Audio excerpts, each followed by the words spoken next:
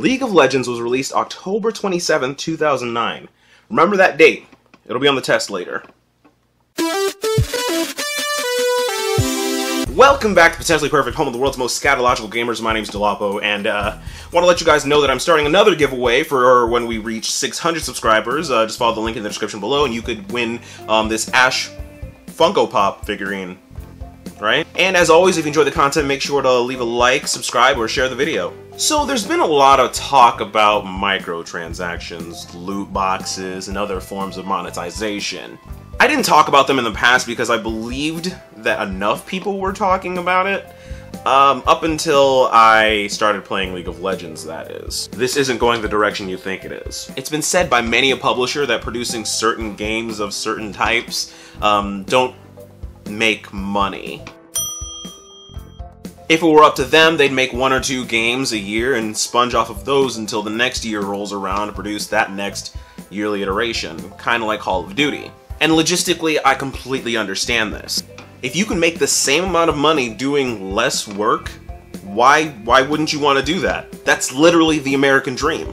But what gives me pause is the gamer in me. I wholeheartedly hate the idea of less games to choose from. I actually think the prospect of making less games per year is going to hurt these publishers in the long run. It stands to reason that if you put all your eggs in one basket and then someone sits on that basket, you are F-U-C-K-E-D fucked. So with all of that said, it seems like all these publishers have a dream game in mind. As a note, these companies that I'm referring to are Activision, EA, and Ubisoft. The interesting thing is that each one of these companies tends to put out a certain kind of game. And I'm talking about the big budget online multiplayer game. You've got Call of Duty, Battlefield, and Rainbow Six, respectively. And these are just to name a few. Now, the online multiplayer thing isn't new.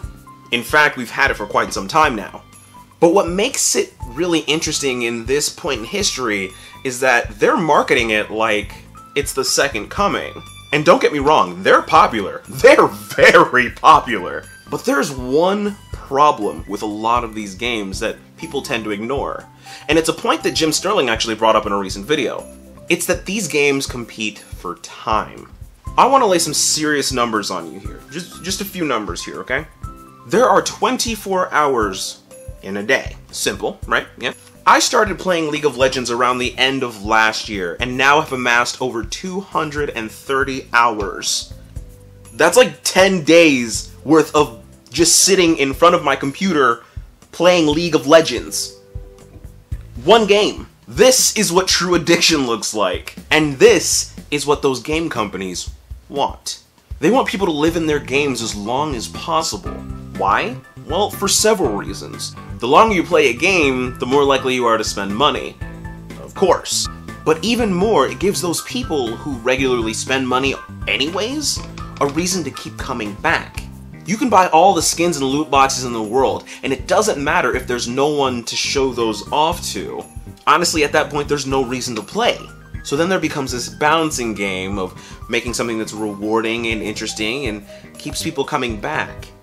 This is why those MMOs of old worked for so long. I remember the Battlefront devs getting a lot of flack for saying that people enjoy the grind. Well, it's actually kind of true. Granted, they said some other things that were really dumb and probably should have just left it to people enjoy a grind, but then they didn't. People feel accomplishment in getting further and further for their efforts. And for a lot of people, it's all that time and effort that they put into a game that keeps them coming back.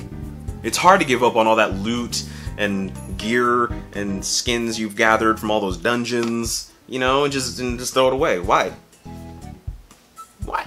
And this is partially why I don't think Destiny worked out as a franchise. It was kind of like Diet MMO. And don't get me wrong, I wanted Destiny to work out so badly. Ever since I played Borderlands, I knew that an FPS that was also an RPG could work. And I genuinely believe that Destiny did have the potential to be the next WoW. But at its core, it just didn't have what made those MMOs successful. Namely the fact that MMOs have decent endgame. And this isn't to bash on something that's already been bashed a billion times, but really, at the end of the day, you have to give those people at the endgame something to do to keep them coming back, because people who join the game want to see that there are things to do at the end that will keep them coming back, and those people who are at the end want to make sure there are people continuously there to play with, and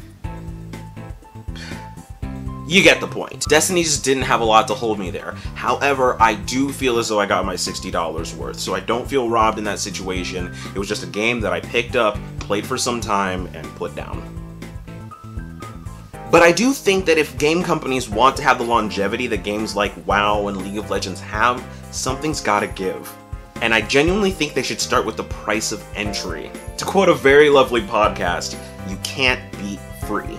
And that's very accurate. I'm gonna get a little dark here, but I hope you see the parallel that I'm trying to build. It's often said that the easiest way to get someone hooked on something is to give the first dose away for free. Sound familiar? This is why Fortnite took off, no matter what you think of it. This is why League of Legends has been around for almost 9 years. There isn't a magic formula, it's actually really simple.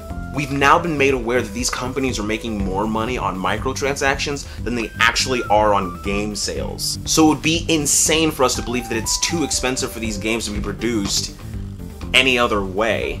Come on now. The problem is something they've driven themselves to.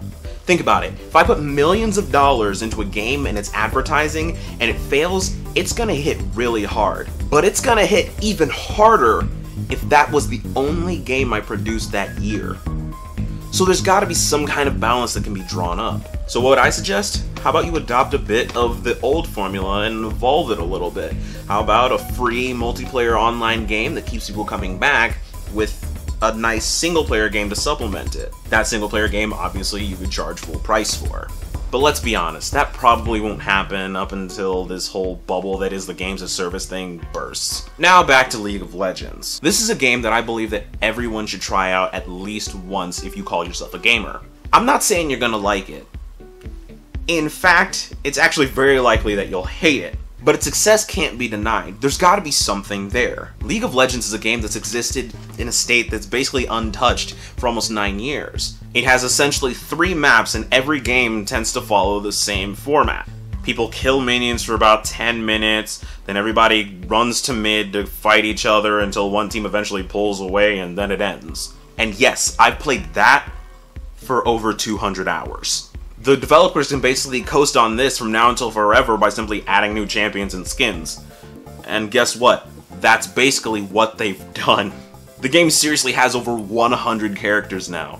That's insanity. So, how do they make their money? Riot points. Tons and tons of Riot points. You see, Riot points are the game's premium currency. In order to unlock things like characters, you have to use what's called Blue Essence. You get Blue Essence by doing things like opening loot boxes, winning matches, and completing missions when they're available. However, the only way to get free skins is to open loot boxes. Now, loot boxes can be obtained for free by playing the game, and if someone on your team gets an S rank on a character you haven't yet received a chest for, then you get a chest. But it's not that simple. You see, in order to open that chest, you must collect 3 key fragments.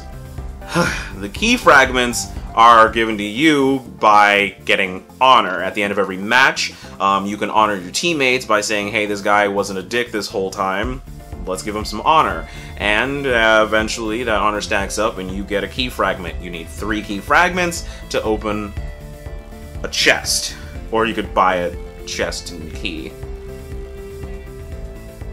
See what I'm getting at? So basically that all sums up to, if you want really cool skins, you better just whip out that old credit card. And I've done it. Yeah.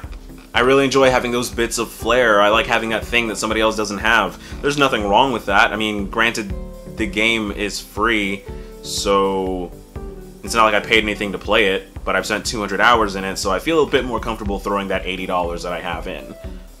Honestly, as a whole, I think this game is a lot more fair than other games that I paid full price for are. I feel as though I can get most of what I want simply by working at it.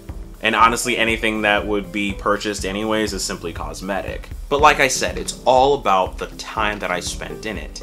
That time that I put into League of Legends hasn't been put into any other online games. This is the curse of the online multiplayer game. More than anything, more than money, it's a battle for your time. Now if you'll excuse me, I've got to go feed the enemy laner. Stay perfect.